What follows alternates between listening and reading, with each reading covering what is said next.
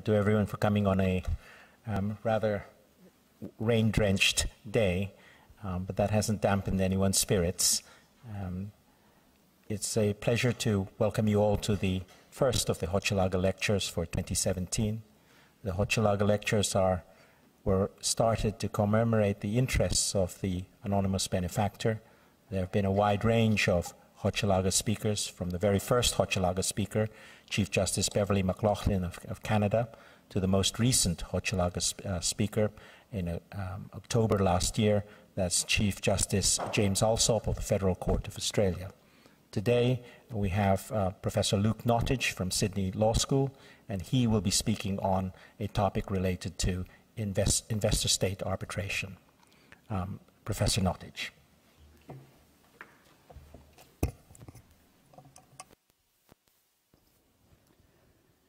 Well, thank you to the University of Hong Kong, which is since last year one of Sydney University's strategic research partners, and also of course to Professor Ray for kindly involving me in his book project on the developing world of arbitration, published through Hart soon, and he's kindly contributing to a book I'm editing for Brill on investment treaties and arbitration across Asia. And it's a particular honour to be involved in this Hochelaga lecture series tonight. Before I begin on my topic on investment treaty arbitration, focusing on claims over tobacco regulation, I'd be interested to know a little bit about your personal backgrounds and interest in this topic. So in a minute I'll ask you to put up your hands, if you wouldn't mind, if your main background or interest is first foreign investment issues generally, secondly arbitration, thirdly public health issues, so tobacco industry-related matters in general. So if you are particularly interested in foreign investment generally, could you put up your hands? Just one, don't be shy, 2, 3, 4, 5, thank you. What about arbitration? Right, so significantly more. And lastly, public health or tobacco, so fairly equally spread in that respect. Well, good. I have quite a lot of material to cover tonight, so I will try to give you a taste based on the sort of interests, and then leave enough time for questions and answers. I think that'll be more fruitful. So I won't go through every single thing I'm going to that's the point of a PowerPoint, just make some powerful short points. So what I want to talk about today is, of course, Australia's tobacco plain packaging law and the challenges that it attracted from tobacco companies over the years. But I also want to talk about another, perhaps less well-known challenge to tobacco regulation, which was brought against Uruguay, and then thirdly talk about some broader implications from these disputes. So put up your hand if you're familiar with Australia's tobacco control regulations. Anyone been to Australia recently and tried to buy some cigarettes? The tobacco regulation in Australia is nearing quite novel. The scheme announced in April 2010 and then enacted the following year basically not only it goes beyond just having health warnings and even graphic health warnings on the tobacco packaging themselves, but actually goes this next step of getting rid of the logos, trademarks, and so on, and having a uniform, drab, sort of olive-coloured packaging like you see here from Sydney Morning Herald article. It's actually, if you look carefully, got reference to Winfield, not the Philip Morris Marlborough brand, but so the journalists are confused about this case. But as well as the drab packaging, there are restrictions in terms of the font and can be used to identify the brand and the type of cigarette. And this enactment in 2011, first of all, generated a constitutional challenge under the Australian Federal Constitution, which was rejected in October 2012 by the High Court of Australia, advising that although the Federal Constitution has a protection requiring compensation for a direct expropriation, say where the government takes your home or other tangible property rights for itself, so a direct expropriation, there's no under the Australian Federal Constitution for an indirect expropriation where the value of your property rights is diminished but the government doesn't take those rights themselves. So there's no equivalent under Australian constitutional law to the takings doctrine under the US Constitution. So that claim against pretty much all the tobacco brought by all the tobacco companies in Australia in relation to the plain packaging law was unsuccessful in domestic law. But Philip Morris brought an investor-state arbitration claim under the old Australia-Hong Kong bilateral investment treaty, which was eventually rejected in December 2015 on jurisdictional grounds. And the main argument that was upheld on the part of the Australian government was that the Philip Morris Asia restructuring, whereby the rights to the trademarks and other intellectual property rights that were affected by the plain packaging law, those rights were held, restructured so that they were held by the Philip Morris Asia subsidiary in Hong Kong, and the arbitral tribunal found that this restructuring was solely for the purpose of bringing the ISDS claim and therefore constituted an abuse of rights under background international law, and therefore jurisdiction to proceed with the merits hearing on that case.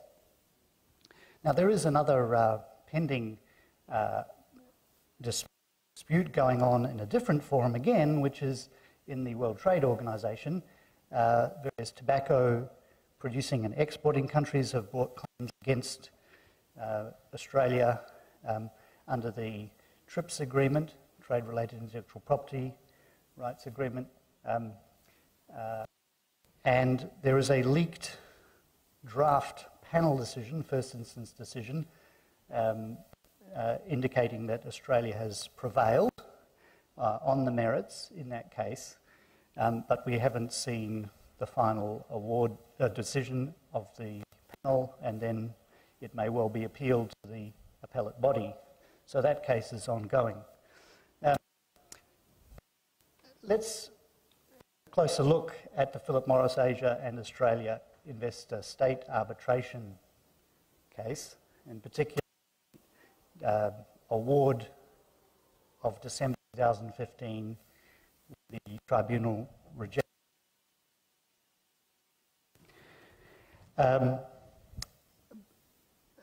This is based on a case note that Jared Hepburn and I wrote for the Journal of World Investment and Trade last year. And as we stated there up front in that case note, this Philip case has been seen as epitomising all that's wrong with investor-based ISDS. The newspaper reporting and other commentary on this case tends to see this as a case of an unlikable pseudo-American multinational corporation invoking a little-known treaty and an opaque arbitral procedure to claim billion-dollar damages arising from legislation enacted to protect public health. So that's the sort of perception we have, particularly in Australia, of this sort of this case in particular. What actually happened, though? Well, a very eminent tribunal was formed. We had Professor Kaufman-Kohler appointed by the claimant tobacco company, and incidentally, a recent empirical analysis of investor state arbitrators puts Professor Kaufman-Kohler from the University of Geneva sort of in the #1 spot, actually, worldwide in terms of her influence on the field. Australia appointed Professor Don McRae from, well, he's now in Ottawa University, but originally from my country, so we'll claim him as a New Zealander. And the agreed chair was Professor Bergstiegel from Germany, who's also very experienced and eminent in this field. And they had to deal with Australia's preliminary objections on jurisdiction, which were actually threefold. They first objected that the investment that Philip Morris Asia, the Hong Kong subsidiary, had ended up holding in electricity rights in Australia was illegal under the foreign direct investment law applicable in Australia, the domestic law. The tribunal rejected that argument from Australia. One rather unfortunate piece of evidence against the Australian position was that the Treasury, the Federal Treasury, which was responsible for screening these, had issued, as is the usual practice in your regular foreign direct investment applications, a no objection letter.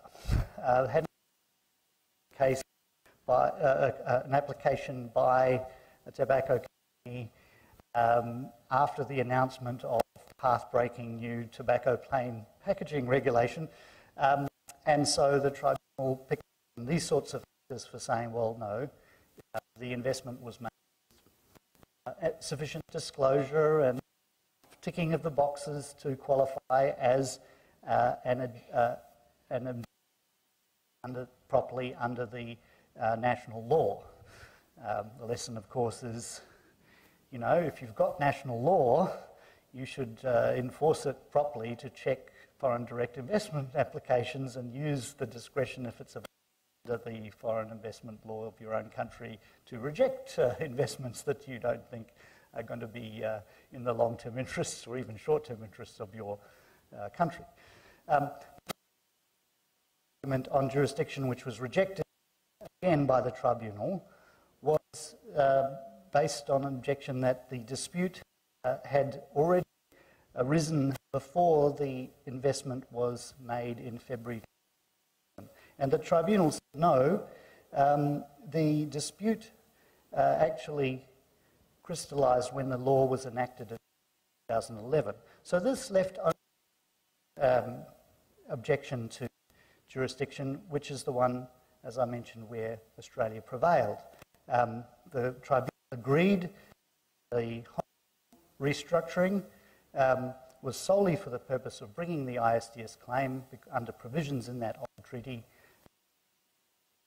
This was an abuse of rights where, at the time the investment was made, in 2011, it was reasonably foreseeable that the dispute would arise. So, because the enactment was made eventually in late 2011, it was foreseeable at that stage that the case would generate a dispute, and so restructuring in that scenario was an abuse of rights, because it was designed to bring an ISDS claim when the dispute was reasonably foreseeable.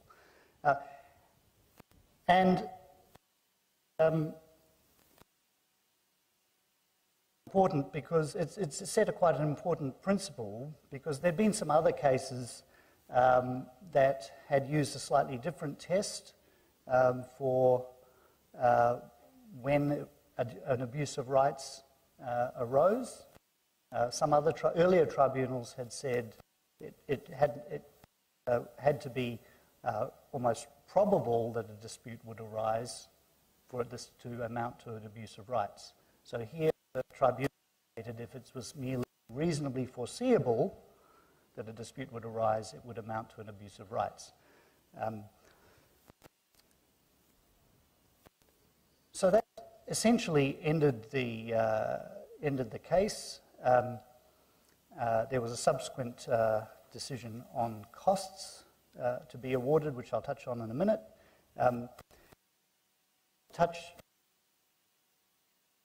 Significance of this case and what we can learn from it. In particular, in relation to some of the broader concerns that have been expressed about treaty-based arbitration more generally. The first is delay. How long did this case actually take? Well, if you calculate it from the commencement of the arbitration through to the decision rejecting jurisdiction on December 2015, it's 4 years. If you then add on the period to get the costs award and have that published, which is only very early, it stretches out to 5.5. But let's say, between 4 or 5 years, how does that actually compare with the average, say, in ISDS cases? And actually has done a very nice study of some of the ISDS cases. Found that, for example, it takes about 3.2 years on the tribunal to dismiss jurisdiction. A bit longer, of course, to resolve questions on the merits. So the Philip Morris Asia case is a bit longer than average, but on the other case where a lot was at stake, not just financially, potentially worth, over $1 billion for Australia, but also in terms of the principles, public health implications as well.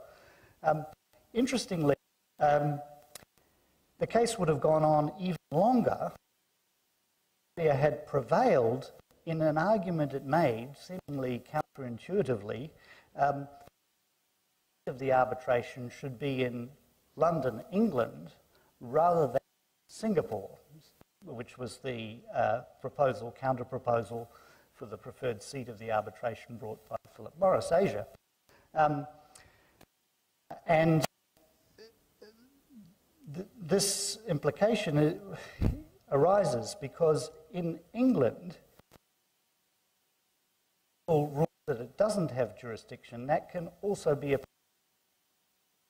local courts, the seat. So no doubt Philip Morris would have been tempted to the English courts in London, asking for this decision jurisdiction to be reviewed. And then if they, the arbitration would have resumed. Whereas in Singapore at that time, the applicable law was the Arbitral Model Law, and arbitration, as enacted in Singaporean law, only allowed appeals to the local courts of the seat if the arbitrators made a positive ruling on jurisdiction, which we didn't have here in this case. Subsequently, actually, Singapore has amended its law to allow also appeals to the court for negative jurisdictional rulings by arbitrators. At the time, Singapore only allowed court review for positive jurisdictional rulings. Now, yes, and still a bit unclear why Australia was for arbitration in London, or the seat in London, apart from the fact that some of the outside counsel happened to be based in London, and the English courts had at that stage some limited experience in actually dealing with cases that had involved investment treaty arbitration rather than regular commercial arbitration. Because the downside would have been that if they prevailed, as they did in their challenges to jurisdiction, there would have been further delays as the matter was then at British courts. Secondly, what about the costs involved in this case? Now, around about the time that the jurisdictional ruling in Australia's favour was due to come out, or when it did come out, there started to be reports that the Australian government had spent $50 million in this investor-state arbitration. And as Dr. Hepburn and I, our case note, which we're working up for this lecture series publication, that would put, the third in this case well out of the usual matters. So again, some statistical research shows that the ISDS case average for costs is $4.5 million spent in party costs, primarily for the lawyers involved, but also expert witness evidence costs, which, in cases involving public health, are quite significant. You need to look at a wide range of public health related data and patients.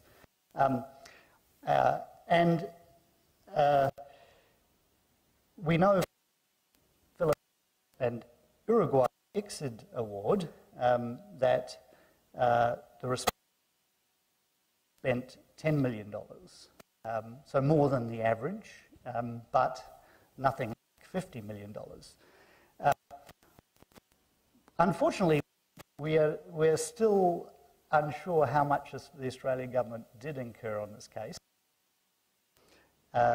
because the final on costs only came out a few weeks ago, heavily redacted. It had issued issued by the tribunal to the parties on the 8th of March this year, that then took to redact out, at the request of one or both parties, the actual figures of the costs involved. But from one of the redacted paragraphs where Philip Morris Asia's claims are summarised by the tribunal, they summarised the argument as being that in NAFTA cases involving North American Free Trade Agreement cases defended by Canada and the US, the maximum that had ever been claimed was $1 million US. So we can perhaps infer that the Australian government in this case was claiming more than that, had spent more than that, and therefore was claiming more than that as the successful party in this arbitration.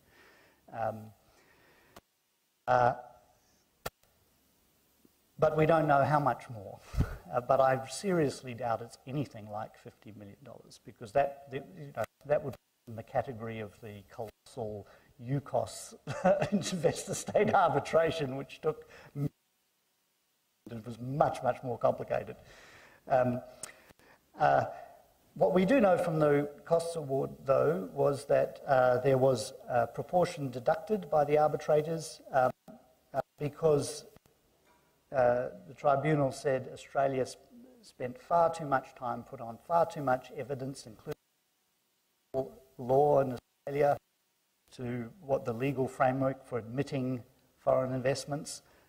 So that argument, the very first argument they put up against to contest jurisdiction,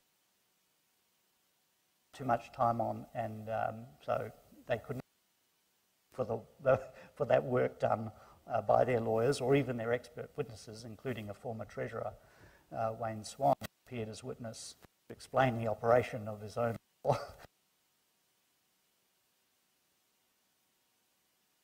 Those expenses against the unsuccessful Philip Morris claimant. The third issue that's often been worrying for those following the developments in investor-state arbitration is transparency or openness of the proceedings. Early on, along with the determination by the tribunal, the seat being Singapore and other procedural orders. Australia was able to order release of all documents in the arbitration, subject to redactions for reasons of either business sensitivity or public interest sensitivity on the part of the host state. So the principle, the general principle was full transparency. Unfortunately, you see, from what I've just mentioned in relation to the costs award, one or more parties, and probably more likely actually Australian government, subsequently seems to have argued that some of the third defending this case has been redacted out and accepted by the tribunal. And another rather disappointing aspect was that Australia decided not to release the full statement of defence in relation to the merits that they had, which I'll get onto somewhat when I talk about the separate claim against Uruguay.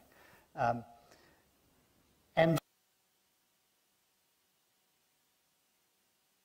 it could potentially give an appreciable advantage to the countries that were bringing claims against Australia in the parallel WTO proceedings, which is understandable. If you've got multiple forums going on, you've got to be aware of those interactions. But and the transparency.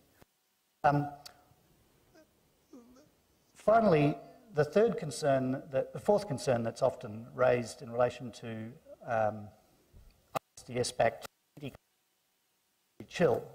In other words, the potential for measures, say, enacted for public health purposes, not to be proceeded with because of a fear of a ISDS claim.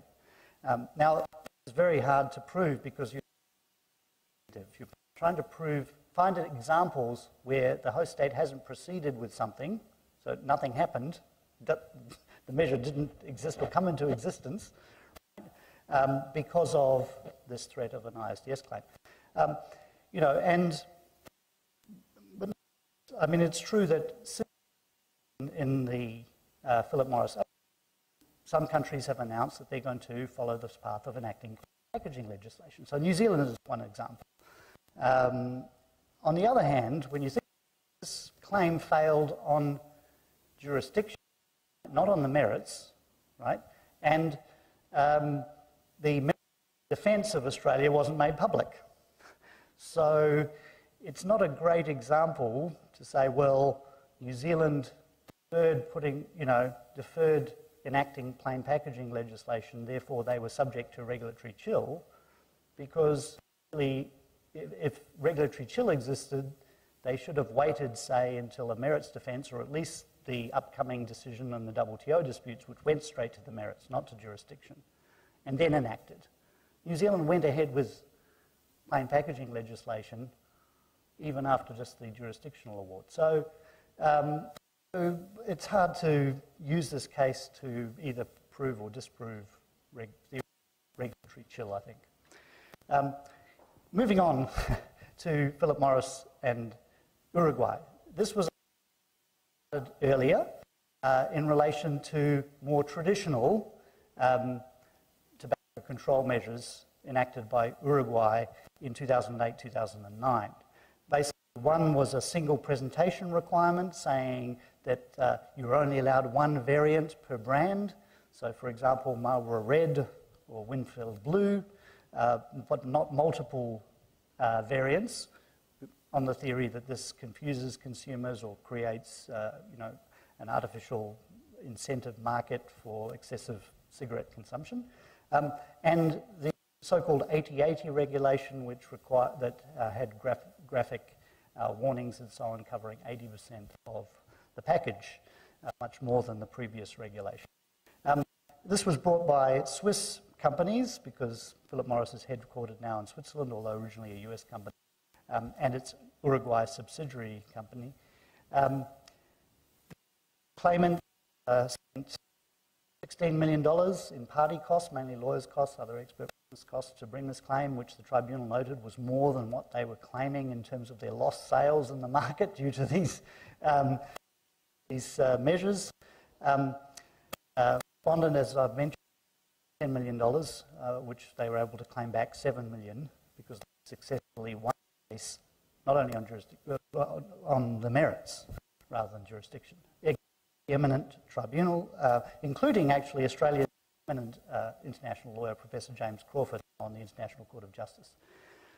They rejected the claim on the merits. First, they found no expropriation of the property rights of Philip Morris, and secondly, no breach of fair and equitable treatment or any denial of justice in Uruguayan courts. So I just want to pick out here, in the remaining time, just 5 minutes, the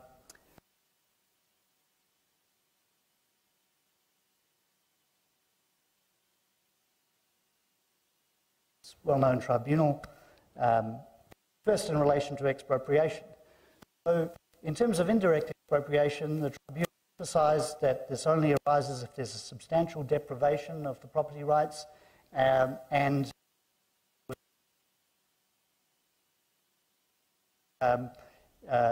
didn't have such profitability of the Philip Morris subsidiary.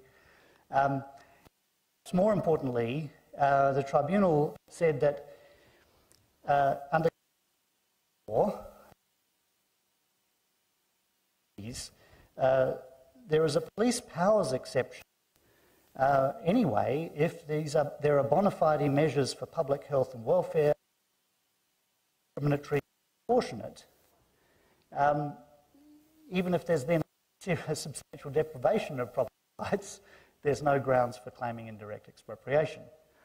And another important case was to help in reaching this conclusion, and in this case generally, the tribunal used its discretion to allow amicus curiae briefs, including some, for example, to reach their decision. So these are things that are very useful in action. And ISDS like this. What about the argument that there was a fair and equitable treatment? Well, this was again rejected by the tribunal. They found that in relation to contrariness,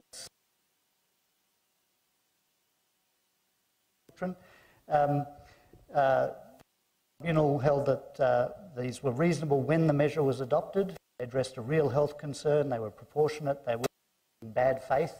And the majority of the tribunal, 2 out of 3, even went as far as to adapt the so-called margin of appreciation given by the European Court of Human Rights in claims involving human rights, including expropriation and lack of due process, and said that tribunals should pay great deference to government judgments in matters such as the protection of public health.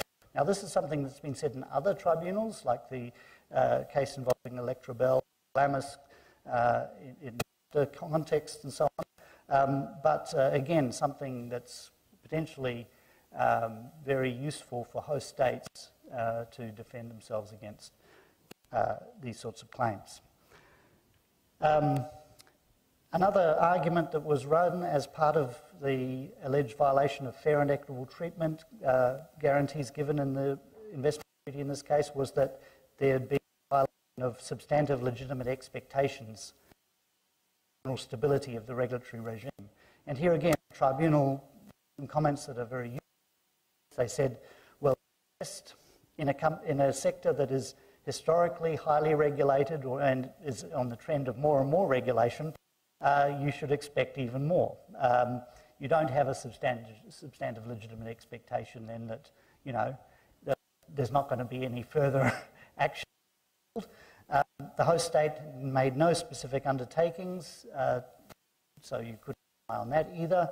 And the tribunal also mentioned that in relation to public health measures, host states are entitled to be first movers and attempt some things that haven't been tried anywhere else if they're acting in good faith, not intentionally, and adopting a proportionate sort of measure. And finally, there was an argument that objections raised by Philip Morris in court amounted to a denial of justice, which again is an effect in customary international law. And again, the tribunal set a very a denial of justice to show a fundamentally unfair local court proceeding and an outrageous decision. And I won't go into detail given the time. And two particular arguments brought by Philip Morris here were rejected by the tribunal to meet that high standard or threshold for finding a denial of justice. So what are the implications for the more generally from these two cases? This is a heat map, appropriately for the weather today. And what it shows in red are parts of investment treaties that preserve a large amount of discretion or host state regulatory space, reducing measures such as public health measures, like we see in these cases. And it's a map of all the treaties concluded between the Trans-Pacific Partnership signatories, or the original ones, including the US.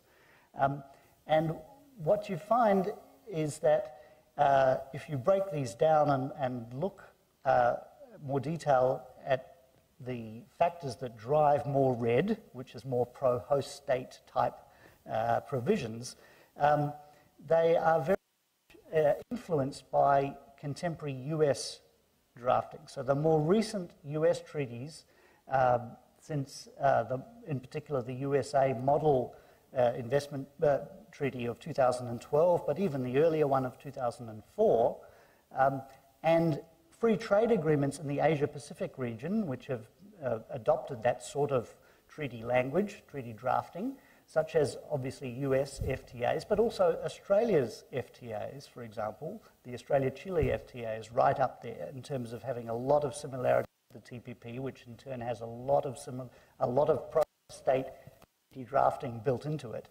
You know, you can see a progression away from original early bilateral treaty language towards more elaborate treaty language provides for a lot more state regulatory space in these more comprehensive FTAs that have an investment chapter. And it's very much driven by not only being an FTA, but also having the party, or even being an Asia-Pacific nation, where even if you don't have an FTA with the US, like New Zealand, for example, still hasn't got an FTA with the US because the US now has withdrawn its signature from the TPP. But New Zealand's treaty drafting has adopted that US style, has evolved to that US style of treaty drafting. So it builds in these treaty provisions. What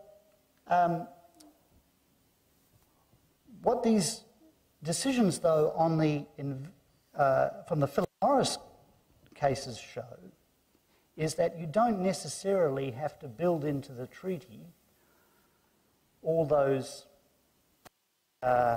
extra express provisions preserving state regulatory space, because whether it's in relation to jurisdictional objections, matters of procedure, and so on, experienced arbitrators can and readings of older treaties to achieve the sort of outcomes that have tried to be entrenched through more precise treaty drafting. And in fact, some empirical research by Langford and Bain that I've referred to here shows how the decisions of investment tribunals over the last 10 to 15 years have been deciding markedly, significantly more in favour of host states. And yet those treaty claims, we know from UNCTAD and other data, really involve the alteration of treaties that don't have the sort of expressly more pro-host state provisions like epitomised in the TPP and other Asia contemporary that expressly preserve the state regulatory space. And so I think it's arisen because we have more experienced arbitrators who are interpreting these even older treaty texts and or proficient in using the background general international law principles. So that's something a bit comforting for those especially who've been concerned that, you know, with these literally thousands of investment treaties out there, there's a liability and regulatory chill impacting on. But that's not to say that we shouldn't, you know, look to get rid of those older treaties and restate them in more contemporary forms like we see in more modern free trade agreements.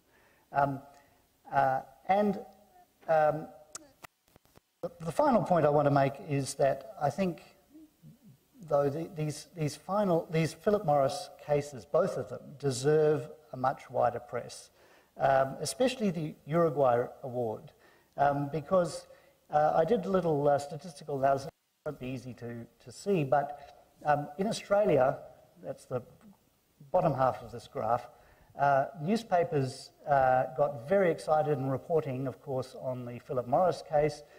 In 2015, when we had the decision rejecting jurisdiction, in that year there were over news reports referring to ISDS, a lot of them referring to Philip Morris itself, so, you know, over 50, the second blue bar on the bottom part, but almost nothing on the Philip Morris and Uruguay award, which came out in 2016, even though, as I've just explained, it was a decision on the merits, like the sorts of things that would have been considered the arbitral tribunal if Australia hadn't prevailed on jurisdiction at the first stage, with potentially a lot more impact for, you know, Australia's future direction in terms of enacting other public health or other governmental measures. But no reporting. And my only conclusion is bad news sells, not good news. And so it's it's also quite psychological as well as political that we don't find enough reporting on the Philip Morris case, because I think that's more significant potentially, not just for Australia but for other countries.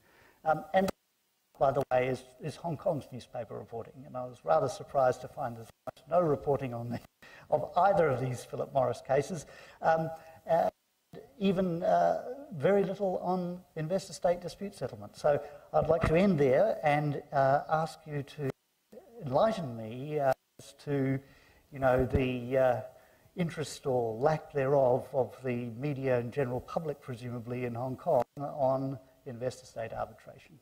Thank you, and I'm sorry for taking up so much time. Thank you very much. Professor Nottage has kindly agreed to take questions. We can start now with whatever questions the audience might have. I noticed that some of you were taking photos of the PowerPoint slides. Note that the PowerPoint slides will be uploaded to the CCPL website, so that they should all be available there, as will, in due course, a text of Professor Nottage's lecture this evening. So, are there questions? Yes. Peter, you're a professor at Texas A&M University. So I enjoy your talk a lot, and my question is mainly about your first set of conclusions. So you talk about how we need to address about delays as well as cost. Yes. And the proposal is a 2T investment court, perhaps similar to the EU proposal for the TTIP. And so I'm curious as to how that actually will play out, because you get more process, but you end up spending more time incurring more cost. And a related issue that's about the RCEP, you mentioned that there should be more leadership from Australia and perhaps from New Zealand. And I'm curious as to what you have in mind in terms of what they can push for in terms of RCEP negotiations. Thank you. Great questions, and allows me to go back on some slides that I skipped over in light of time. Starting with the idea of an EU-style investment court, rather than the traditional process of case-by-case appointments of arbitrators, typically without any sort of list or panel to choose from. So it's like each party, both claimant, investor, and host state respondent, chooses their own arbitrators, and they typically try to agree on a chair, and if they don't, the default appointing authority will appoint it. The Philip Morris case took a long time to form the tribunal. The Philip Morris Asia against Australia case, also the Uruguay case, because, you know, everyone wants to have Professor Gabriel Kaufmann-Kohler or, you know, Professor Bernardini as the chair, and they're getting too busy, and you know, it's not a very efficient way of organising a tribunal, I don't think. But then there were other delays. Like, there were a lot of procedural orders, like on transparency, like on the seat of the arbitration. Now, you know, some of these things we can build into treaties, and the more modern treaties have express provisions which hopefully will speed up the process in relation to many of these things. So, you know, that's not necessarily a great argument for having a new type of sort of permanent investment court that's been proposed by the EU, and its FTAs concluded with Vietnam, Canada, and now proposed in their negotiations for the TTIP free trade agreement with the US. This new sort of EU model. But I think, you know, it's worth trying something new in this field. I think the EU's main objective in proposing a system where in advance each state appoints a panel of arbitrators, they call them, going to call them judges or whatever, and then when a dispute, or if and when a dispute, that tribunal appoints the most judge the dispute at first instance, and then if there's an appeal to an appellate review body, also from this panel of pre-selected arbitrators from the two states. You know, I think this EU model is partly, if maybe even predominantly, aimed at appeasing a lot of public concern about the ad hoc ISDS arbitrator appointment process, and the fact in particular that perhaps because the claimants appoint at least one arbitrator directly, a lot of the arbitrators have backgrounds more from commercial law firms and so on, and not necessarily expert in general public international law, which, as we've seen in these cases, are very important. But I think there's a good chance that by having a more systematic predetermined panel of arbitrators and a new type of permanent court, which could involve secretariat type assistance for these panel members, like we have in the appellate body in the WTO mechanism, could speed up the process. Because, you know, the WTO cases are taking longer these days as well, but they're, you know, on average quicker. And it's much more institutionalized, and it seems to function a lot better. And the appellate review mechanisms that's available in WTO is only supposed to add another 3 months. That's stretching out these days to more like 6 months. But it's not a big price to pay, I think, in terms of having a more institutionalized framework. I think it's really worth considering that alternative model. But as I say here, we don't need to go the whole hog in terms of adopting this EU model. We can also think of some other aspects of that model to incorporate into contemporary treaties. And that's where I get to the next question, which is like, well, what's the role of countries in the region, including Australia, where I live now, or New Zealand, where I'm from originally? And I think, you know, both those countries have been pretty reactive.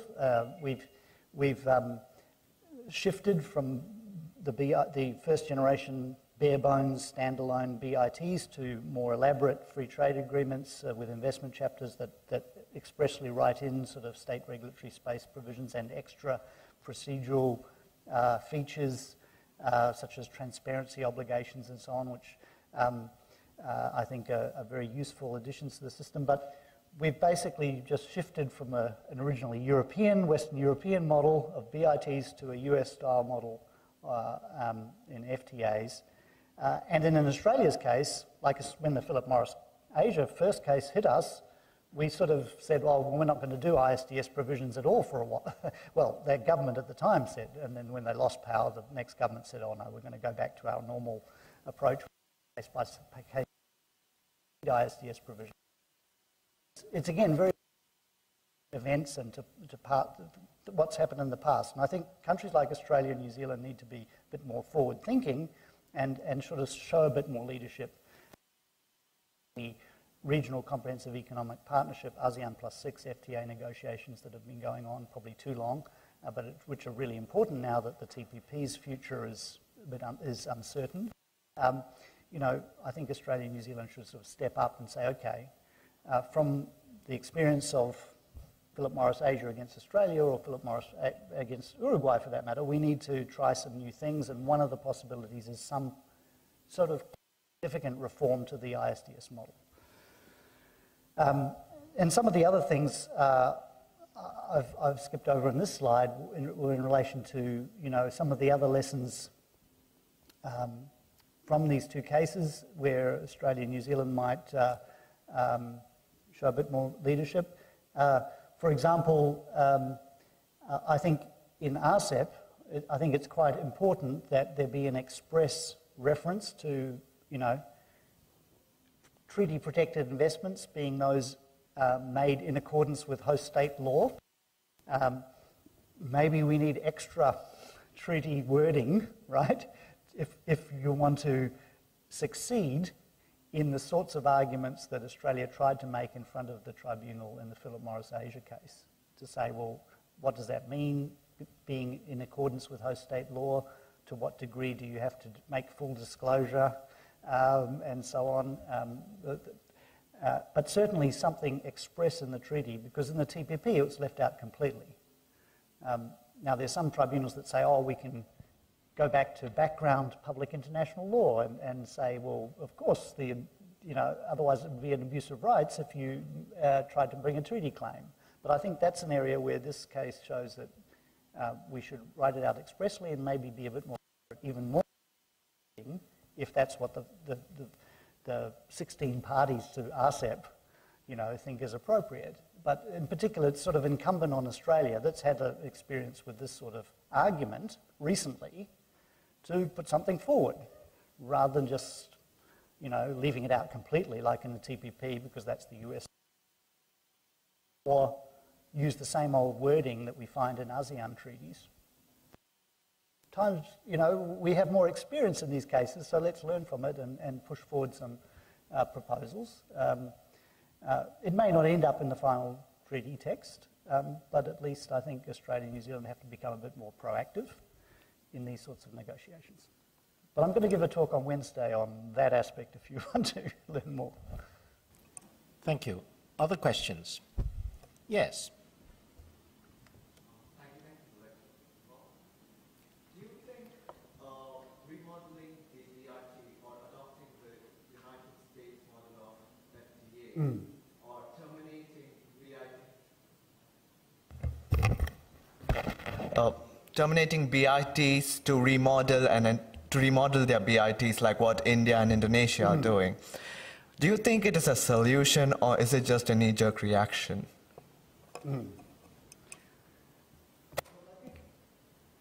I think it does make sense to revisit the first generation of treaties, because we know from cases like Philip Morris in Asia that you can get results that, you know, the international law experts in the room would agree are appropriate, and which, you know, probably the majority in the general public, if they knew fully about these cases, would think is the right result, but it does take too long. And in the meantime, it leaves a lot of uncertainty, a lot of adverse media coverage and so on, which jeopardizes the conclusion of new agreements, and which we know, I've done some econometrics, leads to a lot more cross-border investment, which we know leads to a lot more cross-border trade, and which has brought whole countries out of poverty in the last few decades. So we need to, I think, revisit those old treaties. And UNCTAD, the United Nations body in charge of investment issues, has a range of ways of approaching, this revisitation and recalibration of the investment treaties in light of what we've seen evolve and is likely to continue to evolve. But one of the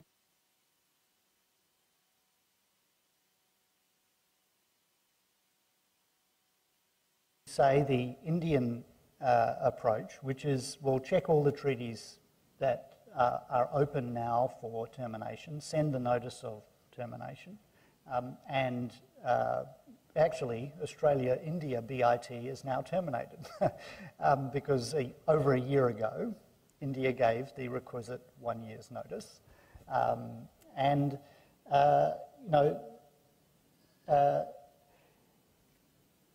but then what happens then for new investments? The existing investments are protected for another, depending on the treaty that's now terminated, but the new investments, don't have treaty protection, and yet we have this sort of econometric evidence that says the treaties enhance the cross-border investment flows. So I think, you need to replace them with something. And Australia and India are negotiating a bilateral FTA, but they should hurry up and agree on it.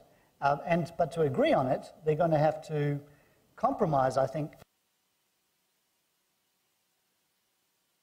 I'm sure Australia will be putting forward its latest treaty that it signed, major treaty, the TPP type wording, right? Its new model BIT, which still retains ISDS but has says you have to spend 5 years exhausting your remedies in local Indian courts before you can even enter the narrow window that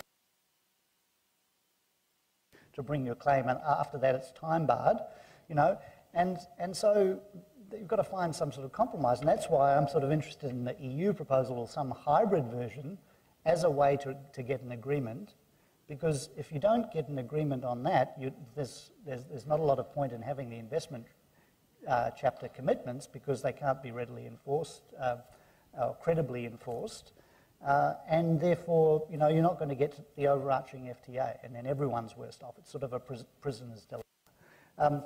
But I think to answer another part of your question, India's reaction, although it's rational, I think, by saying we need to revisit the old BITs, it is a bit reactive, right? Because it's a bit like the Philip Morris case. First,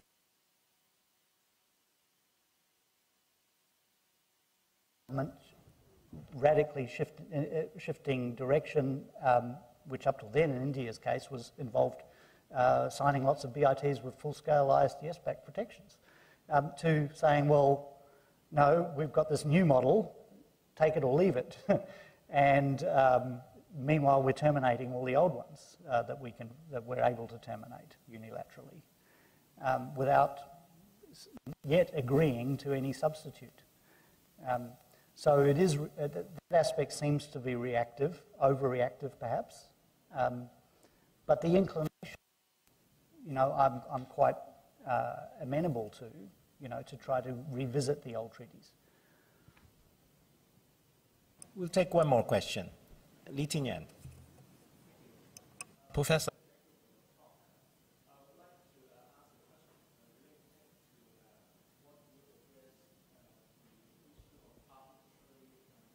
In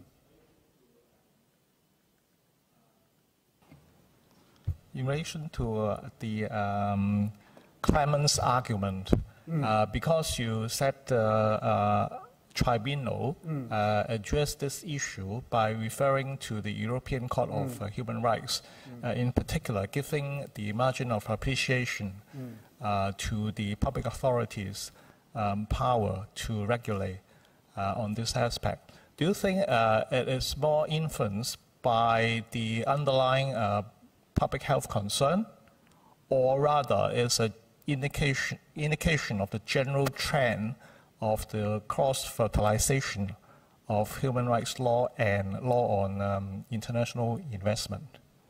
Thank you. Another great question, thank you. Well, the majority of the tribunal in the Philip Morris and Uruguay case mentioned this, that it was appropriate to apply a margin of appreciation in favour of the host state in terms of enacting measures, but they did limit it, as I put in quotes here, to matters such as the protection of public health, which leaves open the question, well, what other things is it appropriate to have the margin of appreciation for? And, but the sorts of cases they were referring to were not necessarily just about public health, where other tribunals have mentioned a margin of appreciation, right? And so that would be the most obvious starting point to sort of think about what they had in mind as, you know, the scope of application for this margin of appreciation.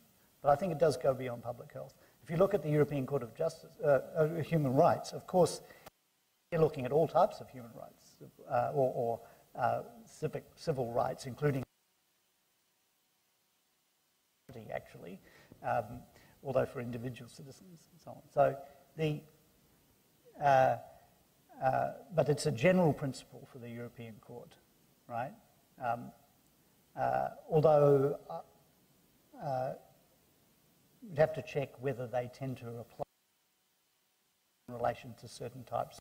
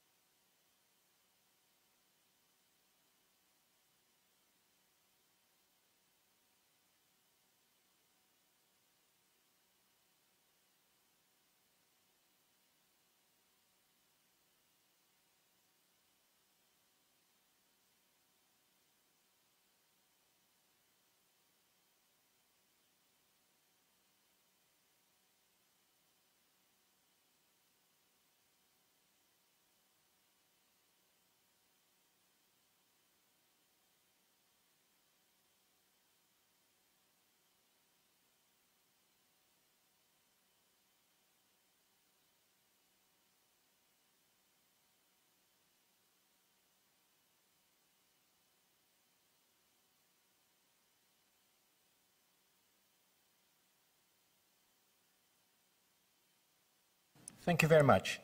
I think there may be other questions, but there are refreshments served outside, so there will be an opportunity to discuss more intimately with Professor Nottage outside over some coffee or tea or whatever other refreshments are. I don't believe the refreshments are alcoholic. But in any event, let us thank Professor Nottage for his lecture and for the stimulating thoughts about investor-state dispute settlement. Thank you very much. Thank you. Thank you.